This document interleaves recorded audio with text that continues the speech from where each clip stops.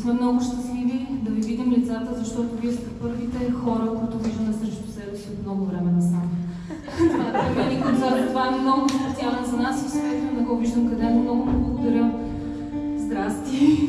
Много ти благодаря, че сме тук.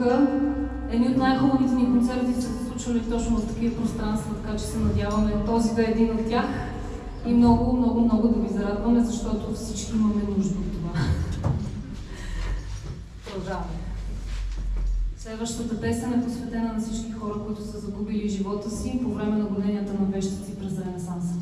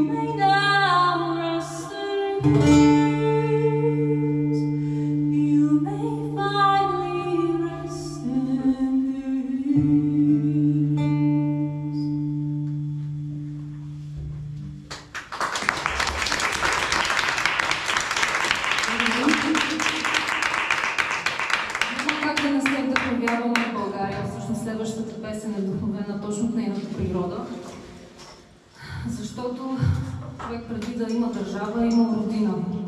Винаги ще бъде така. Песента се нарича планинска песен. И с нея сме се опитали да хванем това прекрасно, освобождаващо чувство, когато се качиш на върха на планината и видиш гледката пред себе си.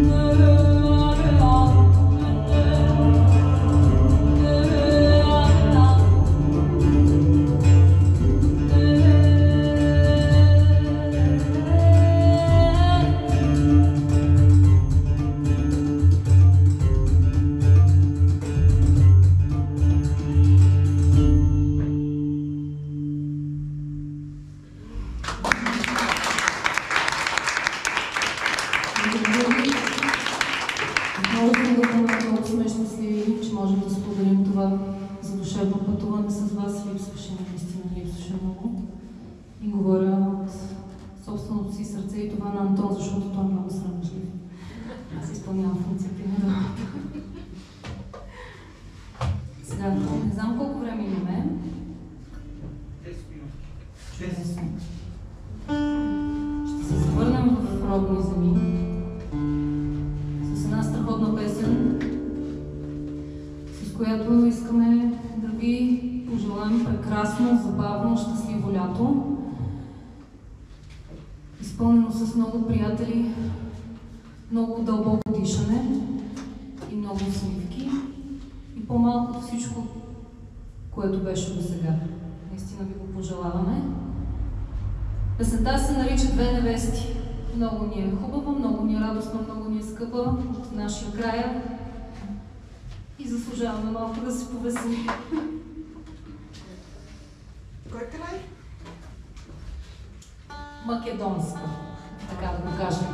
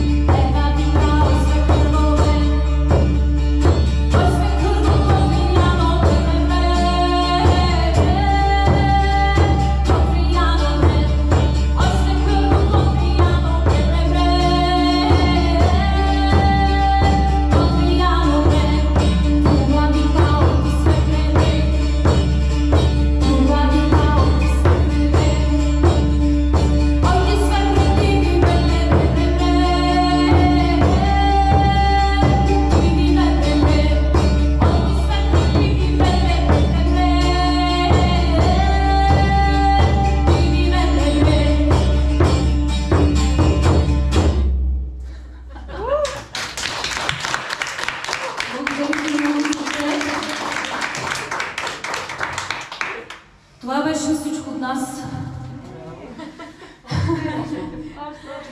Това, което можем да ви подарим, отново е страхотна песен, балканска, свързваме я с страхотни спомени, страхотни хора. И сега много се радваме, че можем да я свързваме вече с това събитие и с тези страхотни хора, които са тук сега в залата. Лято, огньове, приятели, пътувания и нищо друго. Песента се нарича Пасва.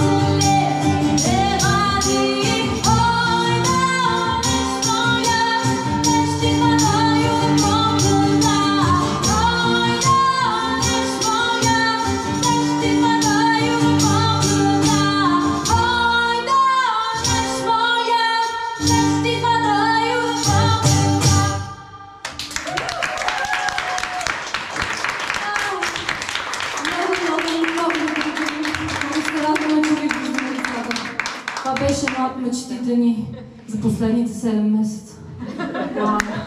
Случи се!